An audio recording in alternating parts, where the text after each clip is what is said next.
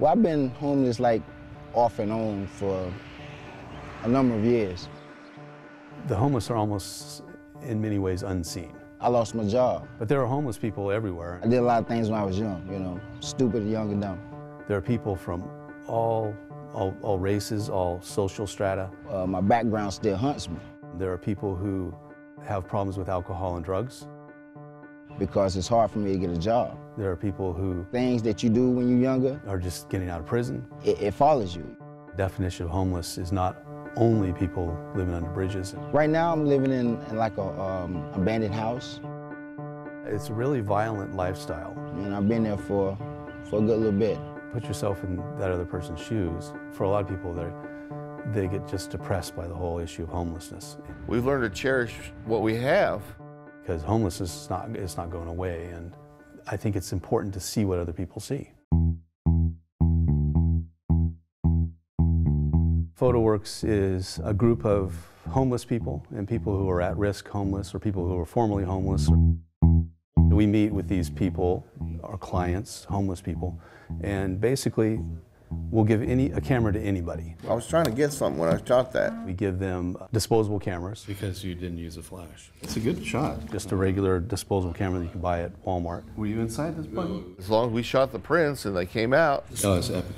we got to keep the prints. It's kind of a nice shot right there. It's not really a photography class, it's more of a workshop. I like that. We give them There it is. the instructions to There it is. There's your photo. go out and photograph their life. This one has sun on it. Keep a diary, a visual diary. Yeah, that is good quality. People will go out and try to shoot things perfectly, like buildings and things. Oh, it is great. After a couple of tries with the camera, This is a great shot. because people come back with That's got nice light on it and everything. their own character stamped on the camera. You want to look at it? Be honest about what they're shooting, not go out and try to make things look the way they aren't, but just express what they see and how they feel.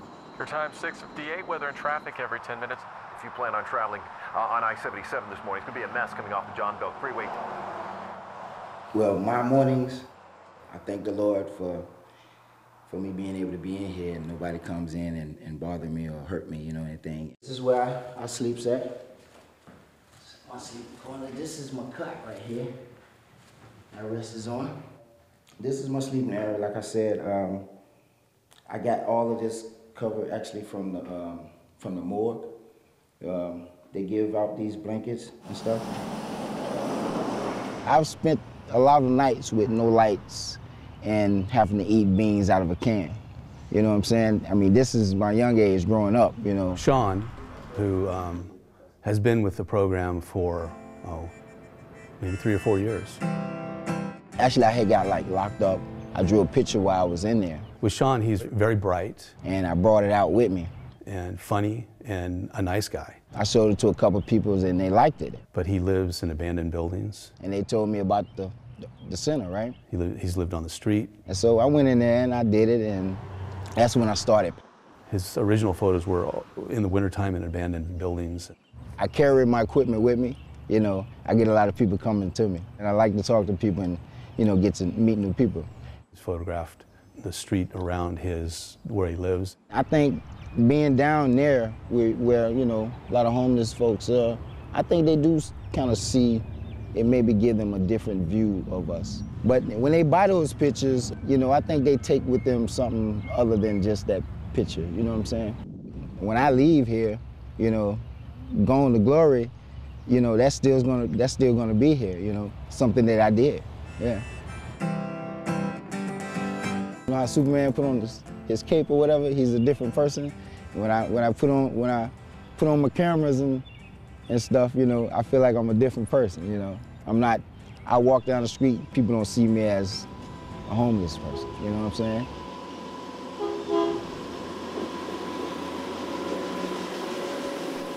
After 40 years of being treated for mental illness, I've gotten a real good sense of what is considered normal, and I have to stay within those parameters. We've seen the soft underbelly of Charlotte in many ways, I guess some people would say, and we've had freedom that maybe the rich haven't had, but we sure have suffered a lot. We've learned to cherish what we have. Bruce is from Western North Carolina. He's a force of nature. We've made do with shots from under train tracks, trestles in the morning where we slept the night before. And the ones I take, I find a certain purity of the people or a certain essence. Just lately, he's learned to express himself, and he comes back with thousands of images. He's doing exactly what we asked people to do, which is take this camera and photograph your life. And he photographs everything. He'll photograph menus, photos of him smoking cigarettes. He's a very interesting guy. I find if I talk to the person I'm taking a portrait of, I get a better shot. He's really kind of come into his own. He's gotten over the paranoia of taking pictures of people, and he'll just walk up to people and start talking to them and take their pictures, and the portraits are pretty nice. I don't think we yet know the power of the pictures. I think we'll be able to get more out of these pictures than just flat images. It shows resilience in people. It shows a tenderness that's not known generally among the poor. They don't make so many mistakes. They know where the landmines are because they've stepped on them. And if they're alive at their age, it's because they were smart, or they're lucky, or both. Well, one of the stories it tells is there, but for the grace of God go I. I've had some students who I have given cameras to and said, I'll never see this camera again. It always blows my mind when somebody like that comes back with these just brilliant images. A lot of these pictures you look at and they can be very depressing. But at the same time, you're showing something that's real. You're showing a reality that most people choose not to see, but it's reality. I mean, it's just, these are street scenes that we drive by usually in our cars, so you won't see them. I think it's a way for people to come out of their shell. If they're having trouble with their life, it's a way for them to show us what they see on the street. And I've seen people get sober, and I've seen people find a job.